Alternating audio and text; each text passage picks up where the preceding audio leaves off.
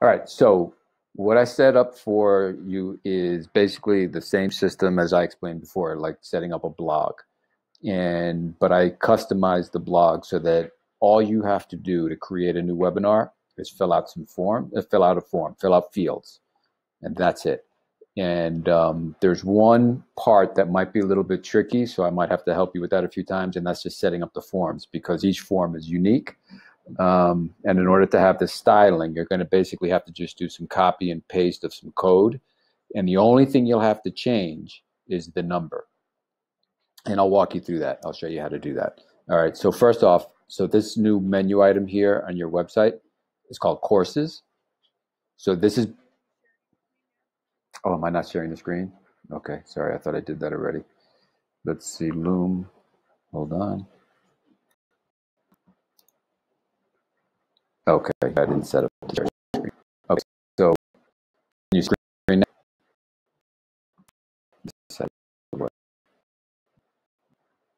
That's kind of okay, there we go. Okay, so this menu item here now, courses, this is basically a new blog. It's set up the same way. So like if you click on it, you'll be taken to an archive page. And these, so far, I just created three posts. So these are posts. So when you click on the post, it now takes you in, and now it looks just like your flyer. Okay. Now, all of this you can, and I'm going to show you. You're gonna. You think you like it? You think you like it now? Wait, wait till I show you. And here's your form down here. Okay. All right. So what I'm going to do now is I'm going to walk you through setting one up from scratch. So you go to the dashboard. Now, okay. Okay, so now you see how you have posts here? Below it, you have webinars. And this is basically the same exact procedure as if you were adding a blog post. Okay, but this one's called webinars, and you got your little icon there on the left of tickets. Okay, so you go to all webinars, and now you'll see basically your posts. So these are posts. Okay, so online course, the date it was created, title tag, and now meta description. This is going to be important, and I'll explain to you why in a second. So, you should always include your meta description in here, just so you can keep track of the date, unless you want the date in the title, and I don't think you do, just because the design-wise it looks silly. All right, so what you do is you come over here, add new, and what I'm going to do is I'm going to set up. Let's ignore that. I'm going to set up. How am I going to do this? All right, because I don't want to do any typing. I'm just going to do copy and paste. So what I'm going to do is I'm going to recreate one of these. I'm going to recreate this one. Okay, so now you're in here. So what you do is you add your title. So I'm just going to copy this. So if you were starting this from scratch, brand new one, you would just type your thing in there, and then you say it's a draft. And at this point, you can go in there and you can edit your meta title. So you could add the date. Let's just call it, June 4th for now. Yeah, we're gonna. Oh, okay. But I mean, we're gonna. This is just a sample, so we can throw this one away, or you could keep it. So now you have your meta title, and you don't have your date in here. All right. So then the next thing you want to do is your webinar date. You ready for this? Click in there, and you get a calendar. So now you go down to June, pick June 20th, and you're done. So now you have webinar. Now you have images, and this is where this is going to be real convenient for you. So when you do the ACE Your Online interview, where you only have one image in the middle. So here, let's go check this out for a second, real quick.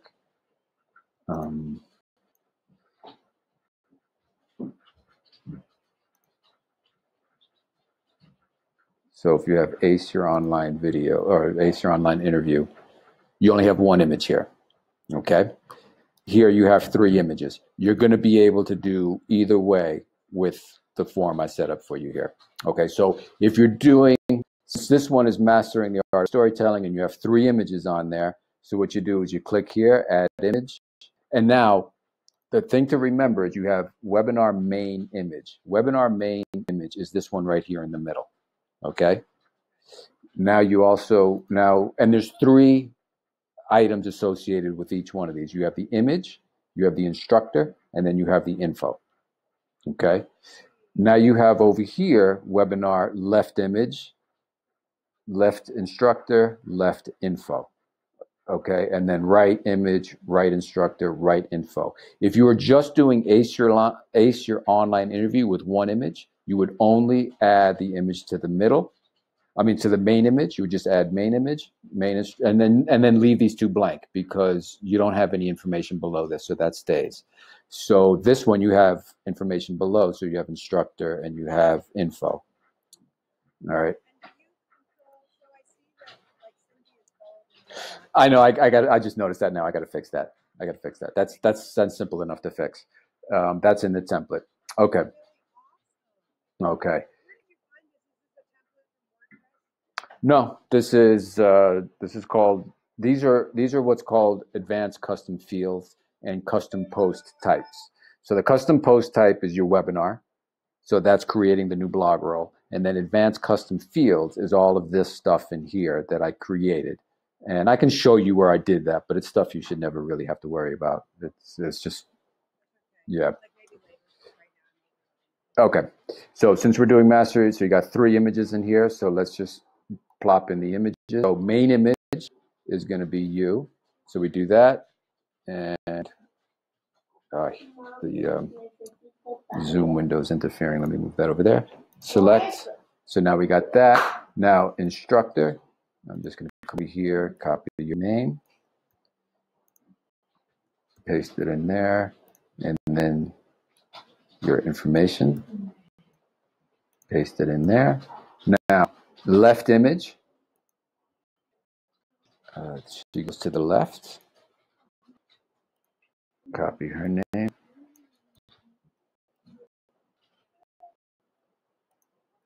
Paste her in there. Copy her info. So it's just going to be a lot of repetitive stuff for you. You don't have to think. Okay. Now, right image. Select image. And putting her in there. Now we copy her name.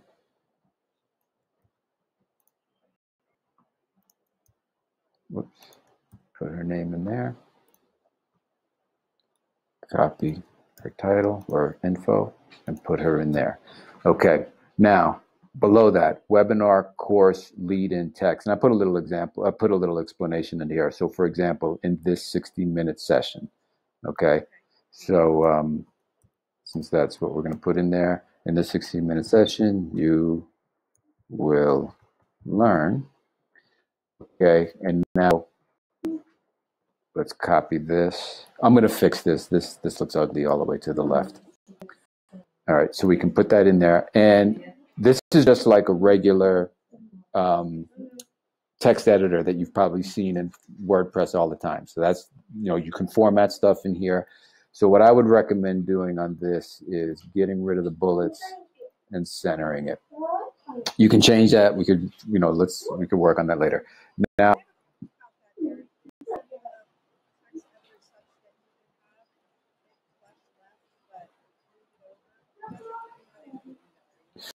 no, that gets that's going to get tricky, and that would require, every situation would be different. So you would have to customize stuff. I'm trying to make this as plug and play as possible. So the only thing you have to focus on and think about is your end of the deal. So meaning focus on your webinars, focus on your delivery, and don't worry about this.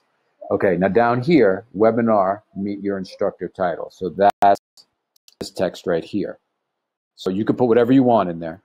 But for this case, we can put this. So like, for example, meet your instructors, but let's say the next webinar is just you by yourself. You can just take the S out. Okay. All right. Now meet your instructors text. Copy and paste this. in here. And again, you have another text editor. So if you want to, you can come in here, you can center it, you can flush it left. But I did a lot of this styling in the template, so you don't really have to worry about that either. But let's just say you wanted to like bold this word here, you can come in here, highlight it, and bold it. Let's say you wanted to make something a link, like say you wanted to link to Kimmon's website, you could add a link to it, okay, if you wanted to. Okay, so that's that. Now, here we go. Time. Ready for this? Click and hold. Choose your time. 10 a.m. Select. 11 a.m. Select. 12 p.m. Select. And 1 p.m. Select. Okay? And that's it. Now we got to get the form in here. And this is where things are going to get a little bit tricky. And I might have to help you with this as we go forward. We haven't created a form yet for this one here on June 20th. So I'm just going to put a different one in there. Yeah, so this is where the sign-up form is going to go. Okay, so the way you do that is, let's go over here.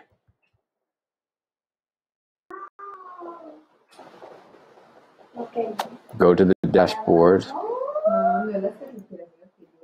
Okay, we're at the dashboard. Fluent Forms, all forms.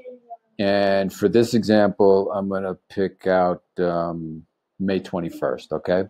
So this is the form that you're going to put in there. What you do is you come over here to this second column, click to copy it. So where it says Fluent Form ID equals 1.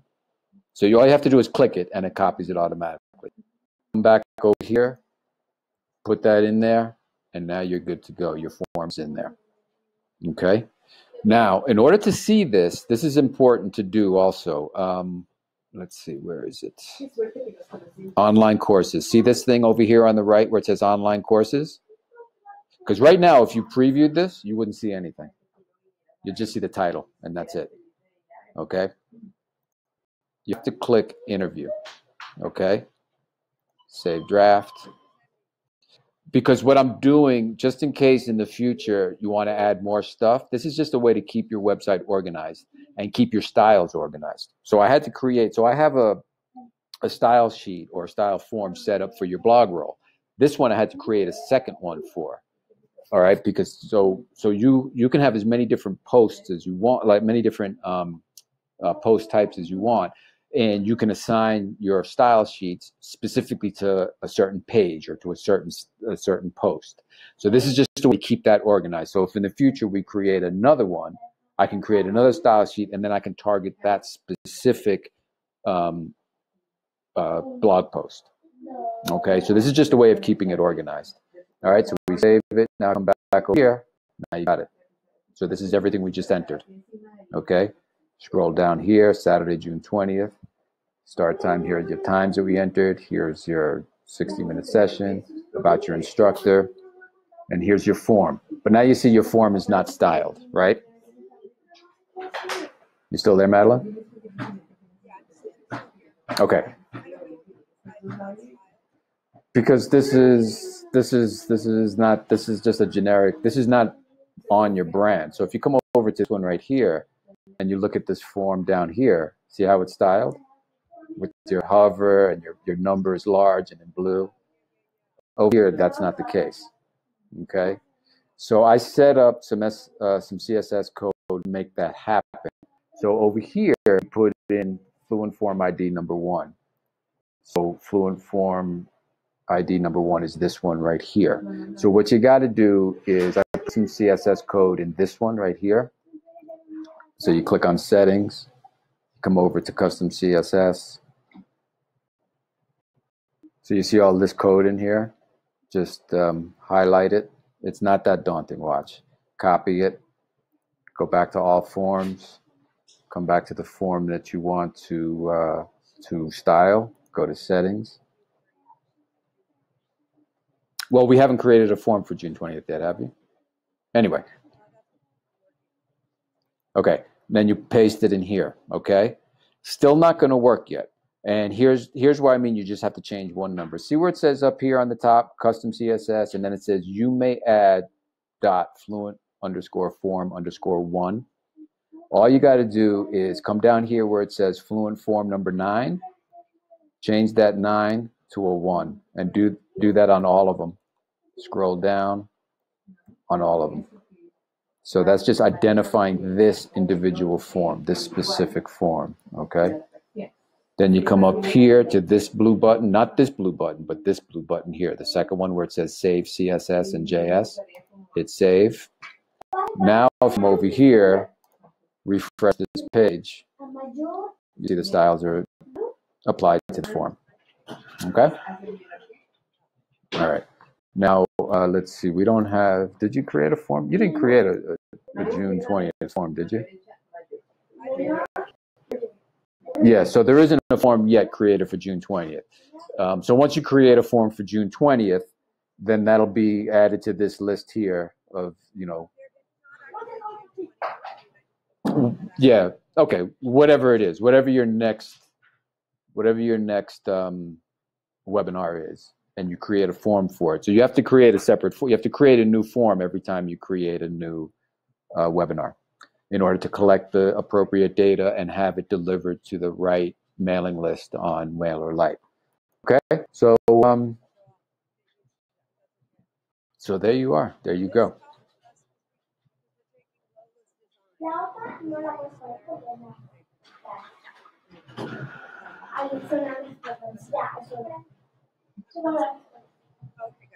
So, I mean, see, like, you guys have your design, and, like, they,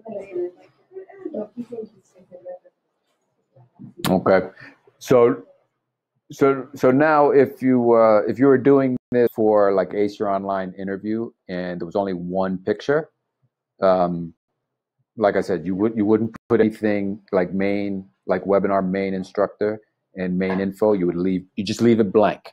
You can leave some of these fields blank. I don't think the only ones I made mandatory are webinar date and webinar main image. Everything else, if you left it blank, nothing would happen.